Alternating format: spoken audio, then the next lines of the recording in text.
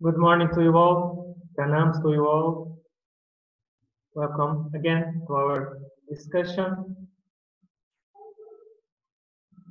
Before we start, let us please close our eyes for a moment.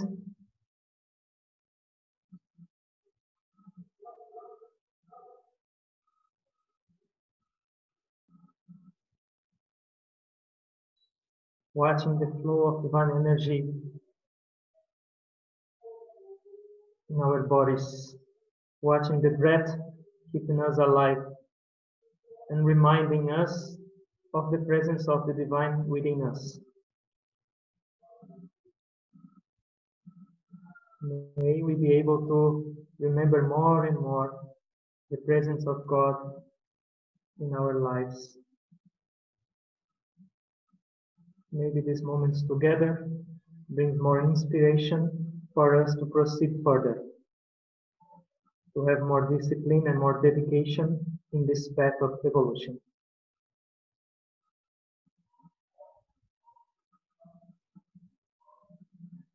Parasharya vachasarojanamalам Gitartagandottatam Nanakyanakakesaran harikata Sambodhana bodhitam Lokesa janashapadaira haraha Petiyamanan muda Bhuyad bharata pankajam kalimala Pradvansina sreyase.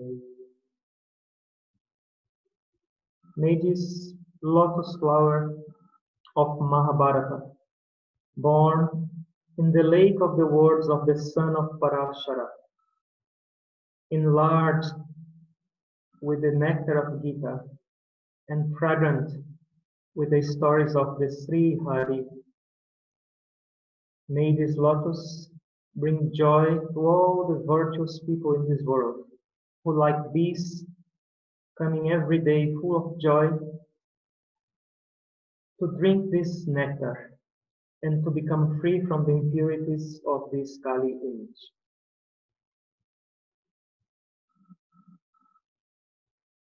You can open your eyes. Our chariot is moving forward, and now we are entering into the 11th chapter. This 11th chapter is called Vishvarupa Darshana Yoga, the yoga of the cosmic form revealed. We will start. Ataikadashodhyayaha. So, in this chapter, what happens? Arjuna, after listening Lord Krishna's revelations, beginning from the chapter 7 and slowly going to sequence chapters, in the 10th chapter, Lord Krishna reveals himself completely in the creation and explain about the prominent forms where Arjuna can see him and perceive him.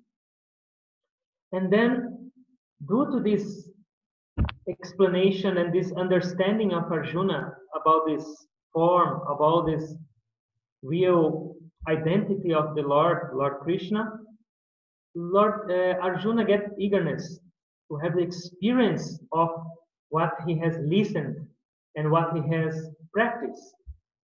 So he asked for Lord Krishna in this chapter, please, I understood, my doubts are clear now.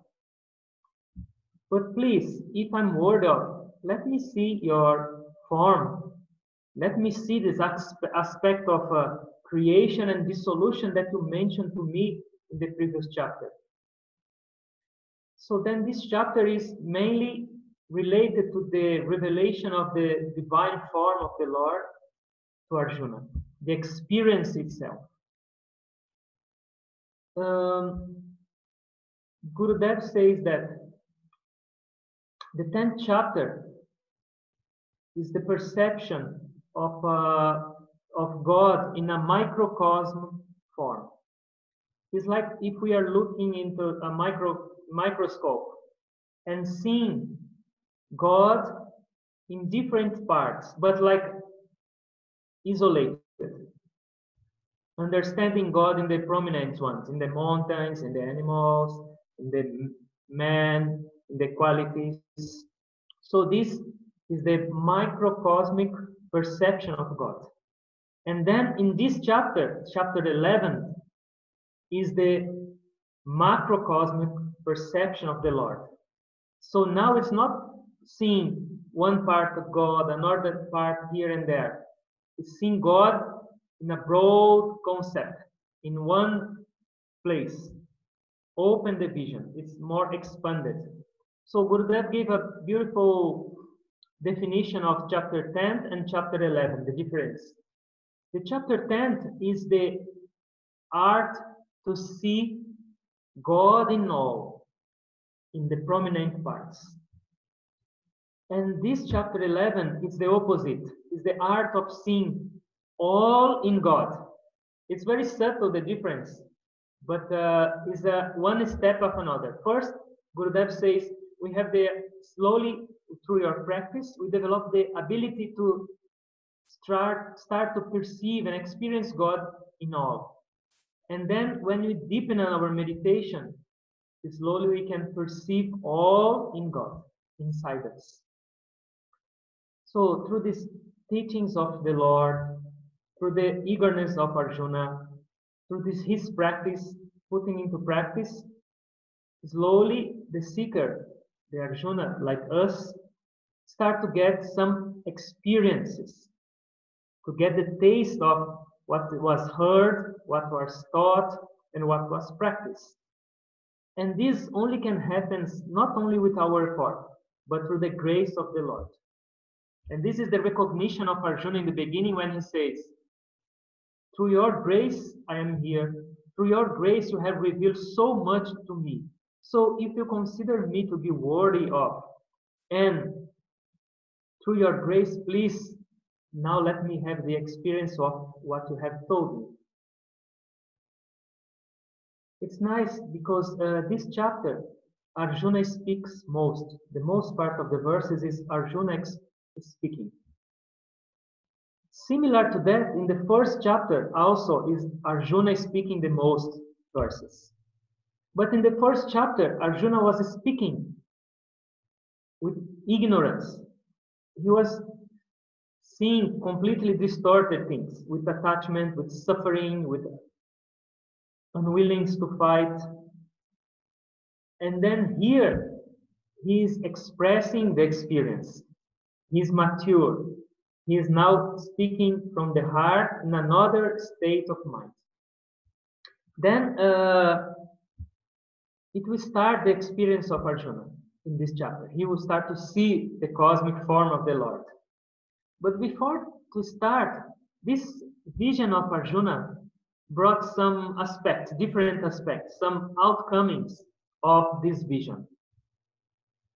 The first aspect that it's nice for us to think a little bit, it's when the Lord Krishna says in the verse 7, he says to Arjuna, behold now the entire universe in me, the unmanifest, the manifested, everything is within my body. So all in God now. But then at the end, he adds one point, and whatever else you want to see. Yesterday, I was discussing this chapter with Swami Prajnanandaji, and he pointed out this expression of Lord Krishna. Whatever else you want to see. What does it mean? That each individual on the spiritual path, it will have a different perception and experience of the Lord. He's infinite. But our mind is still finite, and we are still separate. So our experiences of the Lord, of God, will be different one to another. Whatever else you want to see, whatever desire you have in your mind to visualize inside me, let it be so. So different experience due to difference perspectives of each person.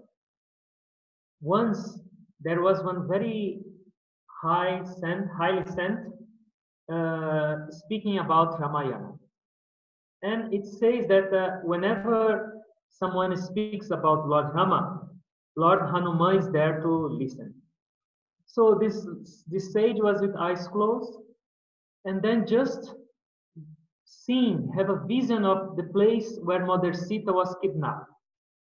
And then he starts to describe, oh, it's a beautiful place with the decorated white flowers. And then Hanuman said, what? He stopped the talk of the sentence and said, excuse me, Sadhu, this is not true. The flowers were not white. The flowers were red. And then the saint said, I'm seeing, I'm the eyes closed, I'm seeing. And then Hanuman said, yeah, you can see from here, but I was there to rescue Mother Sita. I saw the red flowers. And then they started to argue a little bit. And then they decided to call Mother Sita. And then they put the issue to Mother Sita, and she said, I'm sorry to tell, but both of you are wrong. And then say, what? Yes, the flowers were blue, nor white, nor red. And then they could not find one way to decide. So then they call Lord Brahma. And then say, Lord, please help us with this issue. And then Lord Brahma say, all of you are correct. And then they say, how can it be? And then he explained, the saint who is with eyes closed seeing the sin, he's right, because his mind is peaceful. So he saw the flower white, because of his mind was white, like this. Lord Hanuman saw the flowers red, because when he was there to rescue Mother Sita, he was full of rage, anger. So he saw flowers red. And Mother Sita saw the flowers blue. Why? Because she was just thinking all the time in me, the Lord. So the reflection of her thoughts were in the flower. So different experience, perspective in the same object.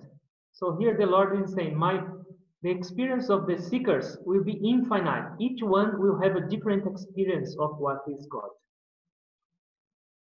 Many times, for example, when we are together living in the ashram, Guruji comes and gives some instruction. Then after some times, people does different things with the same instruction and say, Guruji told this, and then the other say, no, he told this to do this. So it's not one teaching, different understandings from the masters of different experiences. This is one aspect of this cosmic form revealed. Another thing is a little bit forward. Not he was only delighted and happy to see this form of the Lord, the whole universe in just one place. But Arjuna also was frightened. He was really scared and trembling. Like, oh Lord, I'm not only seeing your beautiful form, I'm seeing many people are being crushed in your teeth. You are very scary. I don't know what to do. I have no composure of mind. Because Lord Krishna told, I am everything. I am the destruction. I am the dissolution of everything. So it is scaring. Arjuna didn't know what to do. And this is also common. When we bring this to our spiritual path. The masters say that it's common on the spiritual journey. Even if you know what is going to happen, if you read, but it's common to have some fearful experiences during our growth. And this brings sometimes insecurity in our journey. Even in spite of master saying, go ahead, nothing to fear, but still then, it's something that may happen. I think most of you may remember this story of Guruji saying in the beginning of his spiritual practice, he starts to experience that his head was growing so much, so he was really scared of his head being explode. So then he was stopping to meditate. So it's common. And if the people has no knowledge or has no assurance for someone about this, he gave up the path. So Arjuna starts to pray, please come back to your real form. I'm really scared of that. It's normal on the spiritual path. When we start to have experiences, also some experiences of growth, of something like I'm dying, to bring fear in us. But there is nothing to fear. Yesterday, we mentioned about one example of Swami Vivekananda seeing God everywhere. He also had the experience of fear. Once Ramakrishna also, Sri Ramakrishna touched him. And then, while being conscious of his body, he loses the consciousness of his head. And then he starts to shout in fear and terror. I lose my head. I'm going to die. I don't know what happens. Please, someone help me. I have family. I have to take care of my parents. Someone please help me. And Sri Ramakrishna just laughing and say, let him have a little bit more experience, then he'll come back. Then he touched him again. He came back from that strange experience, fearful. I lose my head. So here, Lord, we can understand that in the spiritual path, we have few experiences, and some of them may bring some insecurity in us, but nothing to fear, we should go ahead. Another aspect of this chapter is beautiful also when the Lord Krishna is explaining to Arjuna during his vision that see all the warriors that you are here in front to fight, and even on your side, they are being killed by me. They are being crushed by me. So Arjuna, do not think that you are killing someone, that you are fighting. Just be my instrument. Stand up and do your job. Fight. Because even if you do not fight, these warriors from your side and from the enemy side, they will meet their end. So be an instrument. And this is a beautiful declaration of the Lord Krishna, because we are all warriors. And this was one teaching that we have to experience in our lives, to be just an instrument in the hands of God. There is one story in the Gita, in Mahabharata. The son of Bhima, his name was Belasena. He came before the war and he says, I have the ability to finish the war with just one arrow. And then everyone doubts him. How can it be? You have to prove. Then he gets one arrow, puts some kumkum, red powder, and then he chants one mantra and just throw that arrow. And that arrow with the red kumkum came to the forehead of everyone who was doubting him and just made a red mark. Everyone was astonished. How could it be that? And then Lord Krishna came. And Lord Krishna said, who taught you to do this magic? He said, it was you. And Lord Krishna didn't want to finish the war in one arrow. Many things need to be learned to happen. So he says, okay, if I taught you this technique, you have to give me the Guru Dakshina. And then Belasena say, of course, just ask me. And then Lord Krishna say, I want your head. So his head was cut off, put in the pillar, and he was just witnessing the whole war. At the end of the war, Bhima, that father, and Arjuna and others from Pandavas were discussing, I was the man power of this war. I killed Duryodhana, these, and they were saying, no, I kill all these others. They were fighting and say, we are all partial, Lord Krishna said. Let us ask to Belasena, whose head is on the pole, and he saw the whole war. Then they came and asked, who was the man power of this war? It was me, the father asked. He said, no, no one of you. Before any one of you kill any person in the battle, I just saw one discus coming and twisting and killing and doing everything in the battle.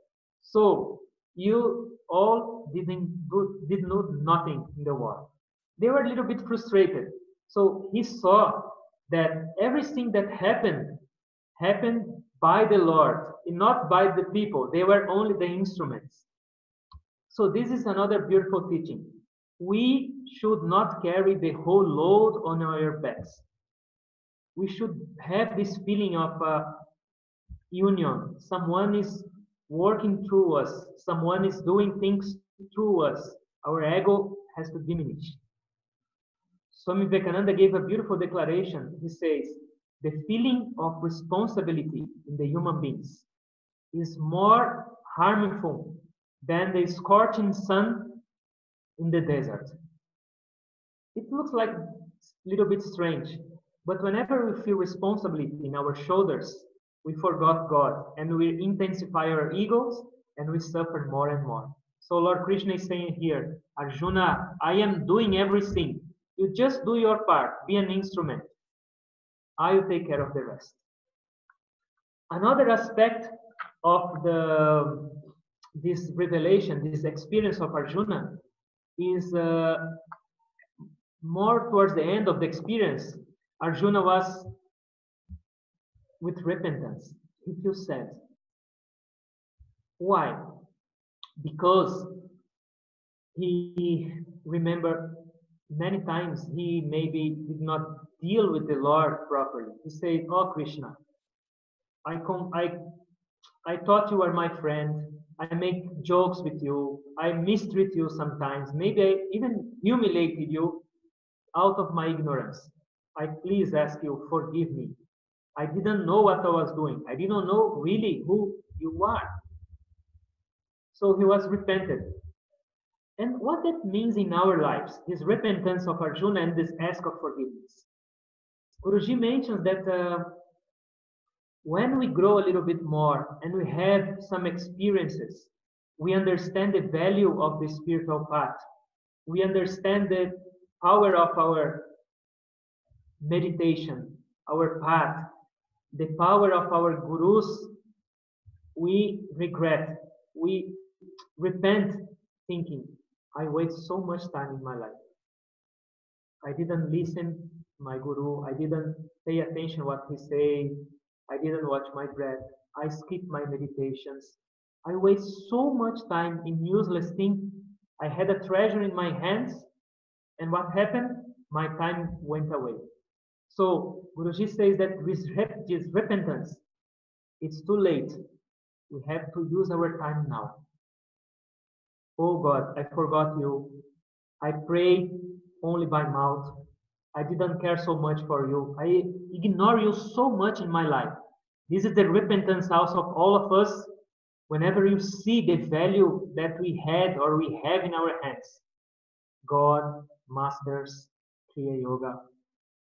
So Guruji says we have to use our treasure before we repent, before we regret that our life is gone.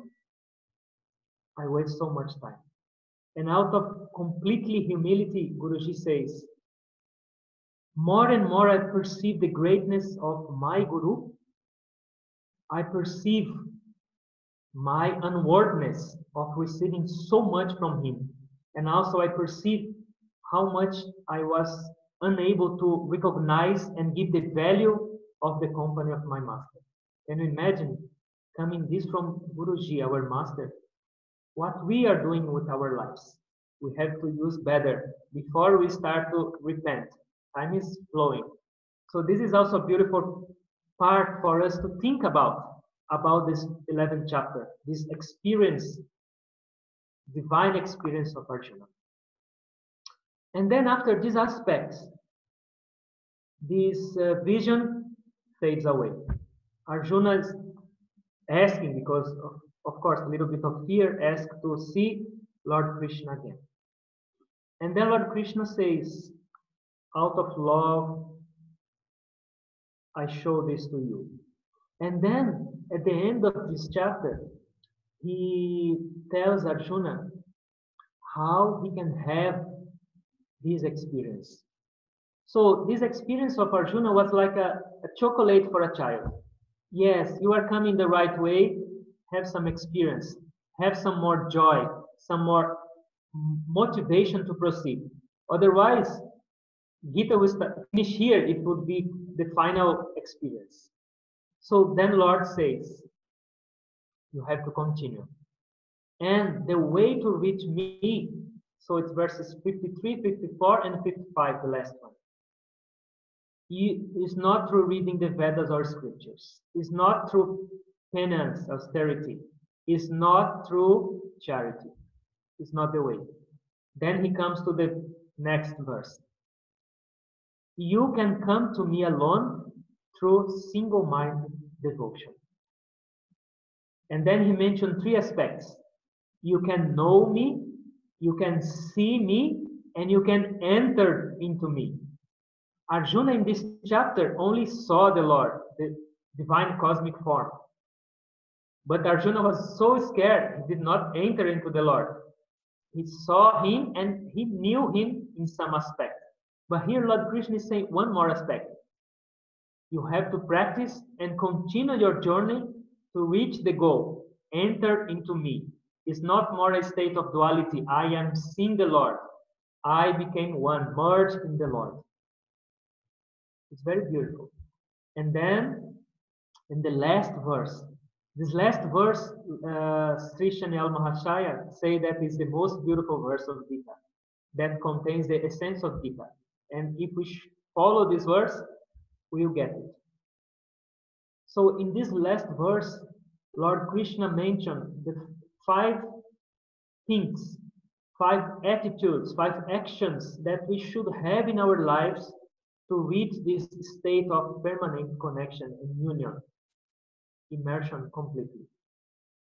And they are the first word that he says, Mat Karma Krut.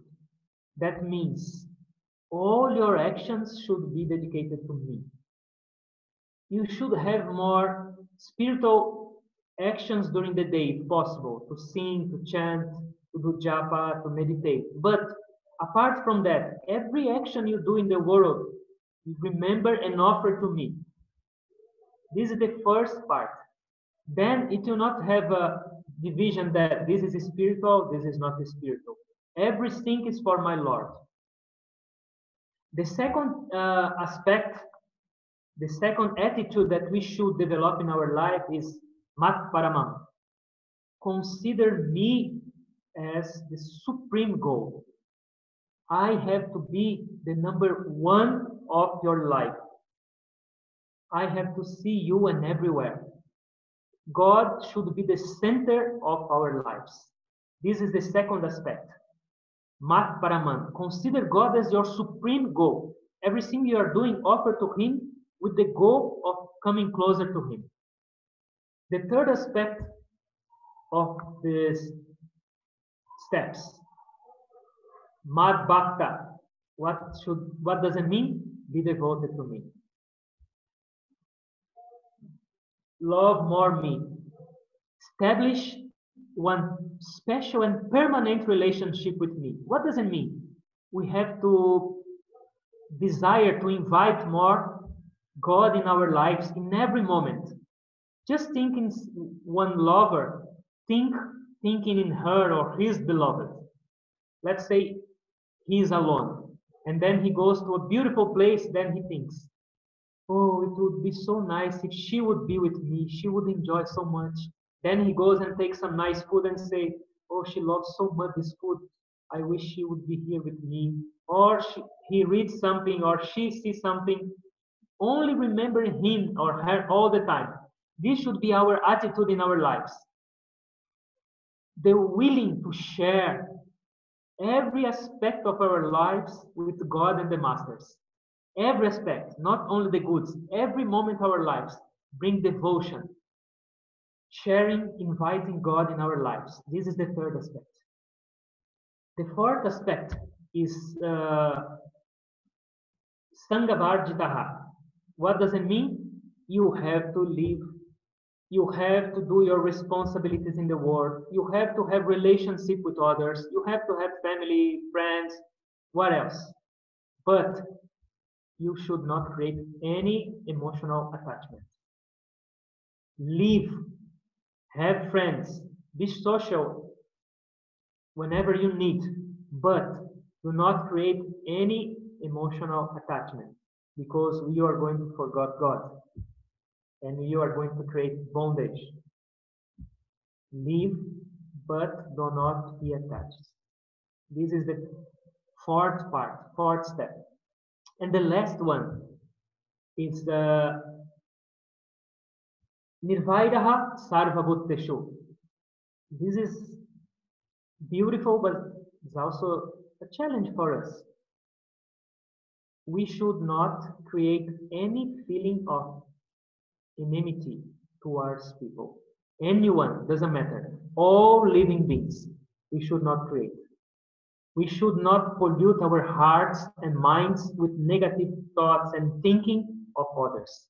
And Guruji goes a little bit further. He says, even if someone hurts you, even if someone do really bad things for you, you should not nurture any bad feeling, any negative thinking towards that person. Because our heart is the abode of the Lord. Our hearts are the temple of the Lord. So if you are willing to have God in our hearts, we cannot have any impurity. We cannot have any negative. We have to take care. So not to create any animosity, enmity towards any living beings. Just to think about. And Guruji gave the example of Jesus. Tortured, humiliated, crucified. Oh God, they don't know what they do. Of course, we have to start from some point. Just to think about these 5 things and let us try to apply in our lives. Gita should be very practical in our lives. It's not just memorizing verses and understanding what Arjuna did or not. But how can I apply this in my daily life? How can Gita be extremely practical in my life? How can I have jnana and vijnana? Knowledge, but how can I apply this in my life? And this is the way that the Master show us. They are trying to show how to live Gita daily. Right? And then here we end this 11th chapter. Let us close our eyes. Om Tatsariti Srimad Bhagavad Gita Su Upanishadsu Brahma Vidyayam Yoga Shastre Sri Krishna Arjuna Samvade Vishvarupa Darshana Yoga Namaikadasho Dhyaya. Thus here ends the 11th chapter, the yoga of cosmic form revealed.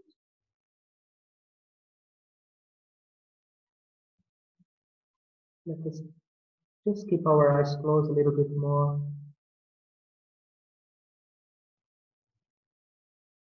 Allowing this information to go inside, to digest, to later on to apply. Please keep watching your breath and just listen one song from Yoganandaji.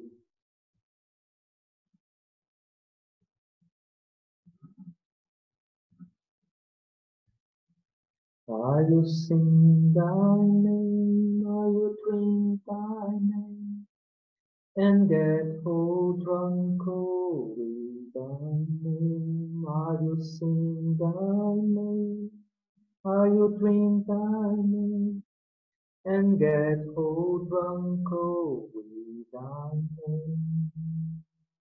Om Guru, Om Guru, Om Guru, Om. Om Guru, Om Guru, Om Guru, Om. Om Guru, Om Guru, Om Guru, Om. I will sing thy you drink thy name, and get full drunk with thy name. I will sing thy name, I will drink thy name, and get full drunk with thy name. Om Guru, Om Guru, Om Guru, Om. Om Guru, Om Guru, Om Guru, Om. Oh my Guru, come to me, oh come to me. Oh my Guru, come to me, oh come to me. Oh Guru, Om Guru, Om Guru, Om.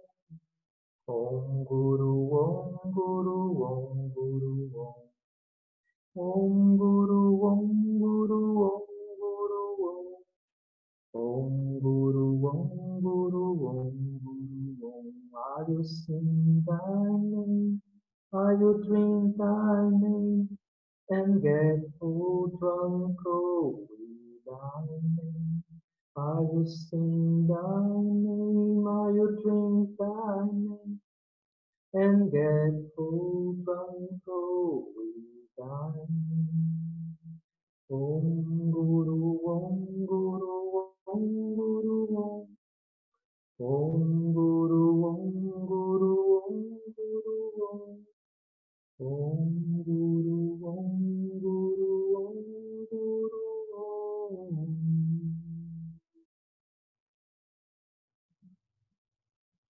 Oh God, oh Gurus, you gave this precious life to me, this gift of human life. You gave me the desire to know Thee.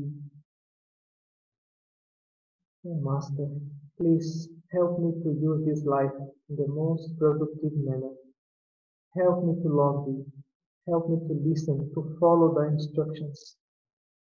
Please do not let me repent later on. Let me use this life to love Thee, to serve Thee everywhere. I just want Thee. Please help me to really have this goal as the primary thing in my life. Let all other things be just secondary. Help me, guide me, discipline me, remove my negativities. You are the owner of my life.